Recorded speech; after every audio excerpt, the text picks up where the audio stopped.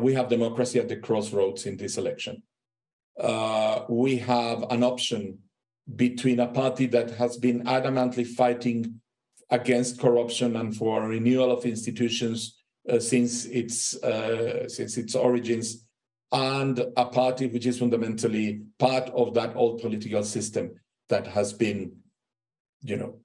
encrusted into the state and part of the corruption, of the corrupt clique. The results of this election are going to be critical in that direction, but the first part to that election is really ensuring that there is due democratic process and that the elections